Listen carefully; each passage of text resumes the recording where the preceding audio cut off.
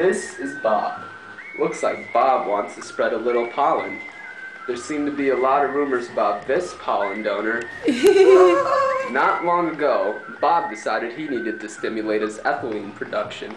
So he made a call to Auxin Inc. about natural cell elongation. After a few short weeks, what did he get? Why, not only auxin through his parenchyma and inhibition of axillary buds, Bob got the one thing every lady likes: fruits that keep on developing. Yes, with things heating up in this garden, there's no mistaking this turgid sunflower for flaccid rose.